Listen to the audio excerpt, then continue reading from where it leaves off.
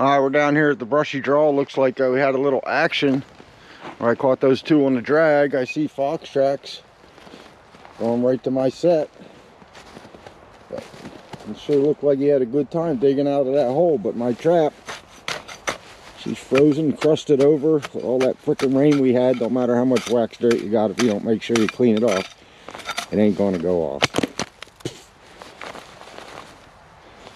So it looks like the trap is right here, tracks are right there, is right in between. I'm gonna have to start setting a little tighter to the hole.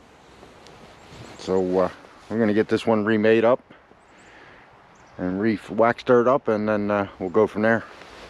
All right, guys, this is what we got. We're still at the brushy draw. I redid that dirt hole, kind of made it into a trench set. That's what it looks like right now.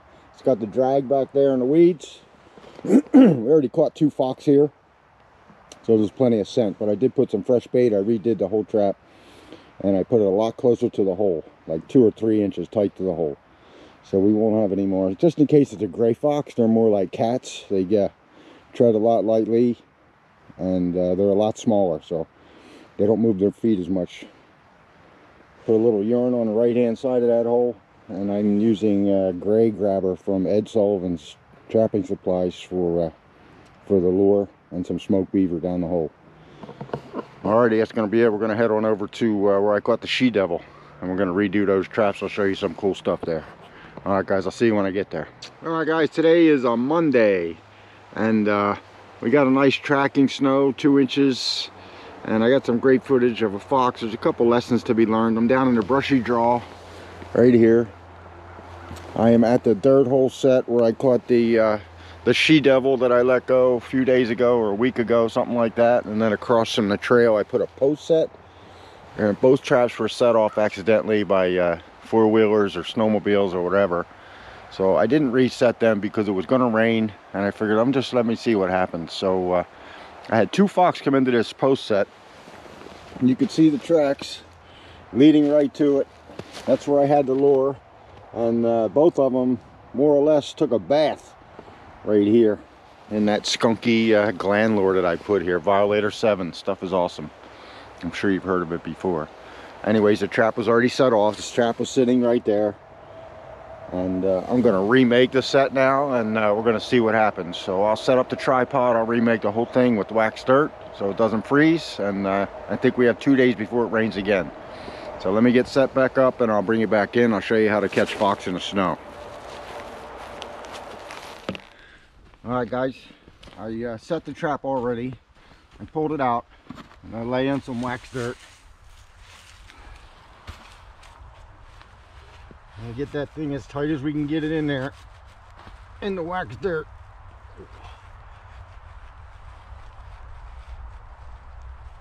No wobble whatsoever. And I'm going to try something different for a pan cover. You can't use leaves or anything like that that freezes. So I'm going to use just a piece of plastic right over the pan.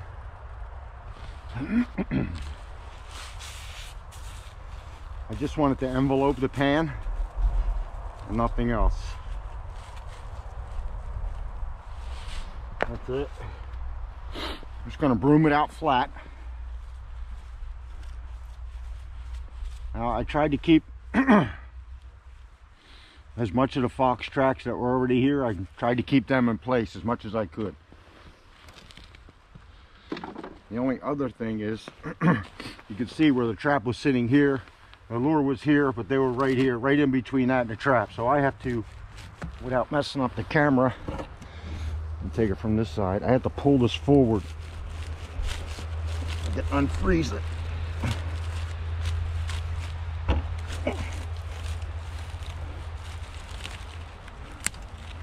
I'm gonna have to break it off and cover it with snow. Okay, so this is the stick that had all the lure on it right here. Pull this vine a little forward, just like that. The rest I'm going to brush in with snow. So now the trap is just a few inches away. 3 or 4 inches instead of 6 to 8. Okay, so that's it. I pulled snow from down the trail a little ways, and you just have to give it a good sift. The trap will come right up. You have to keep in mind that you see the sun shining. That sun beats on that black trap, it's going to melt that thing right through the snow. So when I'm all done, I'm going to take my four-wheeler and go up and down this a couple times just to cover up my footprints. I'm just going to make this whole thing disappear. I'm going to re-lure that right there. Trap is right there. Tracks are right here. They come right around. Perfect.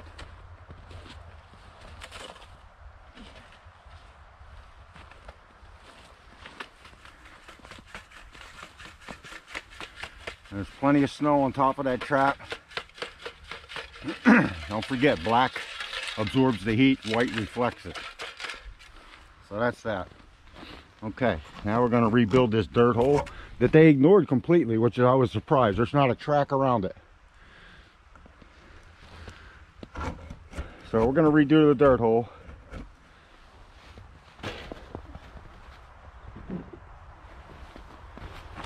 Here's the trap that got ran over by something. You see all this wonderful mud that it rained all day for 2 days.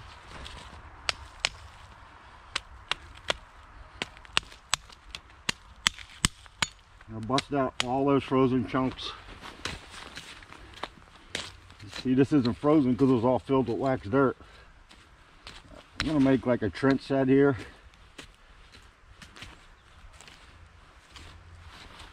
Reset the trap.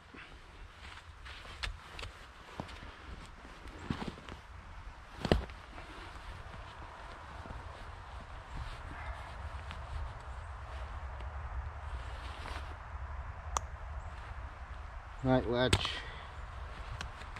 Can was a little bit too tight for my liking.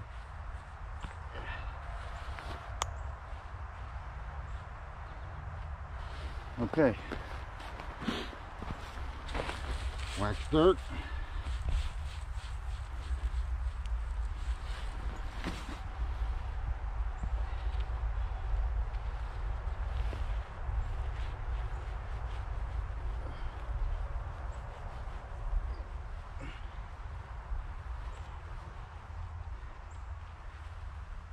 That's a big trap for a fox, but somewhere around here I do have coyotes. I'm going to backfill it a little bit. Little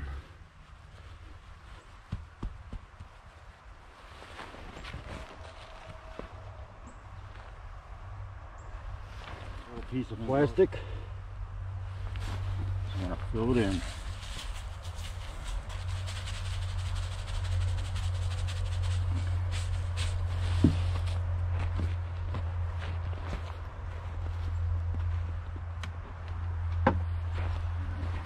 Brush that out.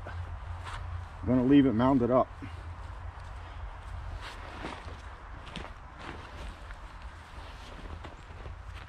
It's going to do the snow thing.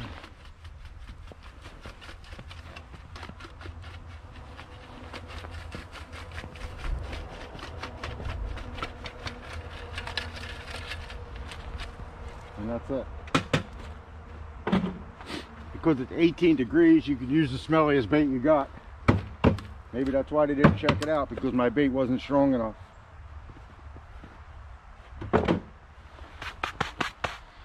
But at any rate, that's what it looks like here. Nice dirt hole in the snow, all waxed in. Nice post set right there. And we'll see what happens the next day or two. They're coming right out of that brushy corner right there, so we'll see what happens. They're right along the edge of the creek.